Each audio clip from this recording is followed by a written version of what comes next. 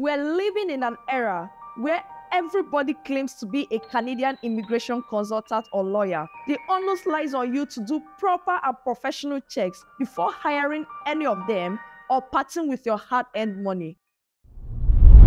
Hello, welcome to another amazing episode on Canada Migrate. If this is your first time on our channel, welcome. And if you're a returning viewer, thank you for stopping by. If you haven't subscribed to our channel, please click on the subscribe button below and turn on the notification icon to be alerted anytime we upload a video. By way of welcoming you, there are thousands of people out there who are claiming to be Canadian immigration consultants or lawyers, but are not.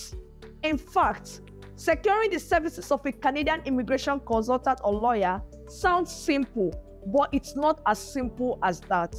You must do your due diligence in order not to fall into the hands of fraudsters or scammers. Why do you need the service of an immigration consultant or lawyer? Getting the service of an immigration consultant or lawyer isn't mandatory, but it offers you a great option if you desire professional guides on your application. One of the importance of getting the service of a Canadian lawyer or consultant is that it takes the pressure off you. Your money works for you. They not only give guidance, but they also prepare documents and submit applications. That being said, to avoid falling into the wrong hands, you can either work with a recommended consultant or lawyer who has worked with someone you are familiar with, or ask the immigration lawyer or consultant the following questions. 1. What is your RCIC registration number of Provincial Bar Association listings? One of the requisites for all paid Canadian representatives is a license. To work as a Canadian immigration lawyer, you must have a proper license. Don't hire any immigration lawyer or consultant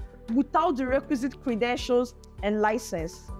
Canadian immigration consultants must have RCIC numbers as proof that they are in good standing with the College of Immigration and Citizenship Consultants, CICC. With this number, you can verify their status. 2. How long is our contract?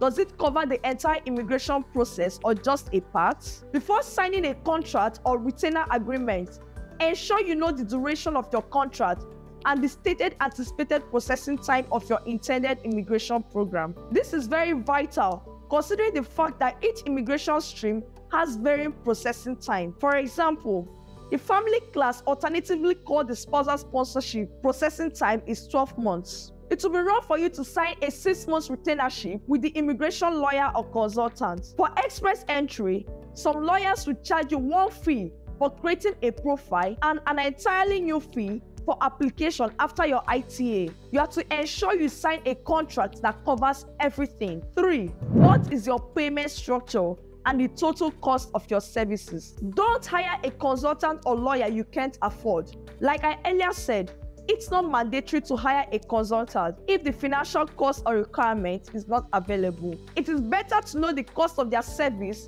for the person you intend to hire. You could even do your check and balance by comparing several of them and their cost of services. 4. Have you handled a case like mine before? What is your success rate? Yes, it is very important to know if the person you are about to hire has handled a case similar to yours in the past. Being an immigration consultant or lawyer does not necessarily translate to him handling all types of immigration cases. 5.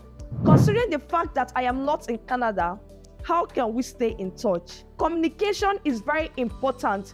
You must ask this question, considering the fact that both of you may be in different time zones. 6. Which immigration program may be right for me and why? Before you sign a contract, it's expected of you to ask the immigration lawyer the immigration program that best suits you and why. It's expected of the representative to explain the reason for their prescribed immigration program. 7. What are my chances of success through this program? An immigration officer can't give a 100% guarantee. However, you should be able to explain in clear terms your chance of qualification. The immigration officer will also tell you what to do to improve your CRS score if you are using the Express Entry program. I hope you enjoyed this video and it answered all the questions in your heart. If you are yet to subscribe to our channel, now will be the best time to click on the subscribe button below and turn on the bell icon to be notified anytime we upload a video.